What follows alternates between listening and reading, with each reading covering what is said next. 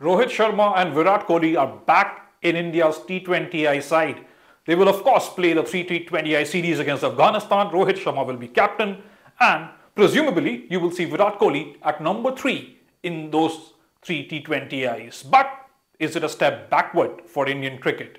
Rohit Sharma has been named captain of the Indian team for the 3 T20Is against Afghanistan. Virat Kohli will of course, like I said, you will see him bat at number 3. But this team also has youngsters like Yashasvi Jaiswal, Rinku Singh, Jitesh Sharma. You'll see a lot of those explosive batters who've made a name for themselves in the Indian Premier League.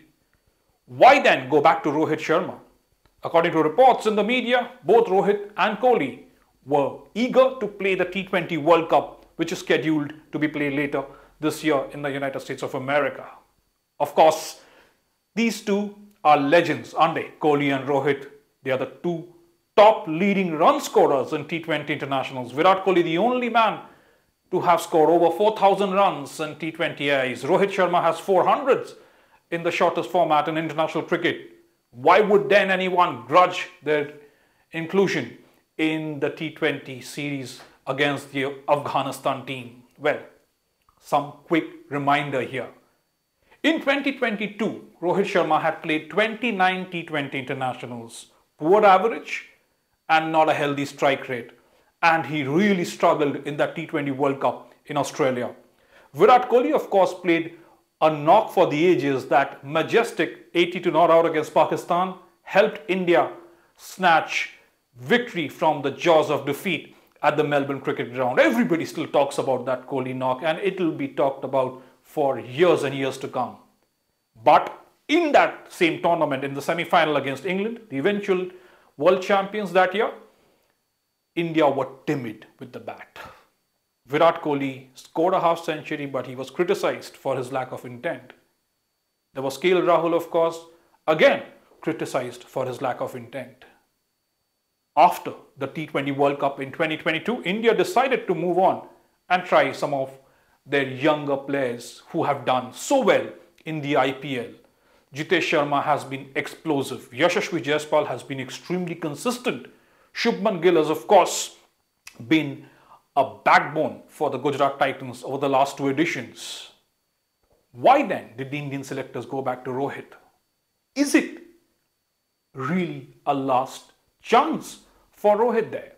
Remember, just a few weeks back, Rohit lost the Mumbai Indians captaincy. Hardik Pandya, who was transferred from the Gujarat Titans, was handed the honour. He will lead Mumbai Indians in the 2024 IPL. Rohit Sharma, of course, like I said, he wasn't very impressive in the 2022 calendar year. But over the last 2 or 3 years, Rohit has really tried to up the ante with his game, especially as an opener. In the 2023 ODI World Cup, Rohit was sensational. He scored nearly 600 runs. He was the second highest run scorer in the World Cup and at a breathtaking strike rate of 125. Rohit threw caution to the wind and decided to take on some of the world's best fast bowlers. Virat Kohli, of course, had a record-breaking World Cup as well. Well over 760 runs. He scored hundreds. He became the first cricketer to score 50 ODI hundreds. He's in blistering form. Now, in stark contrast to Rohit's 2022, Virat Kohli scored his maiden T20I 100 in 2022. He scored 781 runs in the shortest format. And in the IPL, a few months before that, he was sensational. Is Virat Kohli then getting back into the groove for the T20 format? Look, I have for long argued that there is little scope to have 3 anchors, which was Rohit, Virat and KL Rahul. Now, if Rohit has revitalized his game in the ODI format, does he deserve a chance in the T20 format? Forget his numbers in 2022. He's obviously had an outstanding record in T20Is. Virat Kohli, magician with the bat.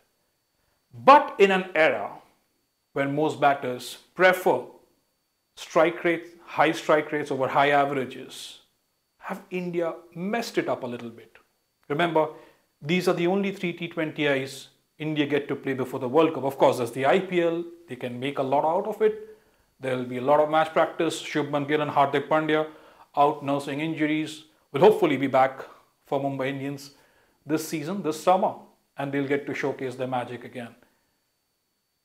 Will Surya Kumar Yadav be captain once he's back and he's fit and he's ready to go? Will Hardik Pandya be captain? Well, that sort of has been taken out of the equation because if Rohit is on the side, obviously he's leading. And because he's on the side for the Afghanistan series, the selectors are considering him for the World Cup.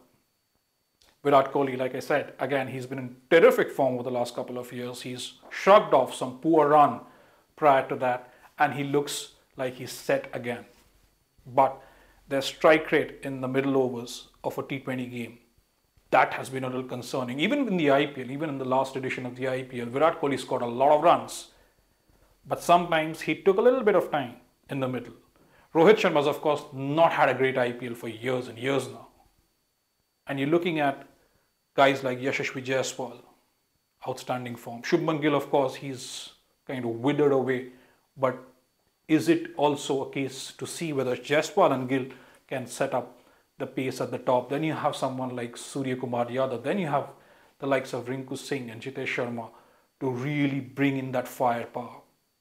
How does the inclusion of Rohit Sharma and Virat Kohli then place India in a year of the T20 World Cup? I think it's a dangerous step. I think it's just too risky. So Virat Kohli, yes. Rohit Sharma, not so sure. Is he being rewarded for a fantastic run at the ODI World Cup? Is he being rewarded for being so selfless in the ODI format over the last 3 years? Maybe. Do India not see a better leader yet than Rohit Sharma? Well, that's some food for thought, isn't it? Thank you so much. And do subscribe to InsideSport. Do follow InsideSport for a lot more cricket analysis, features, stats. Stay tuned.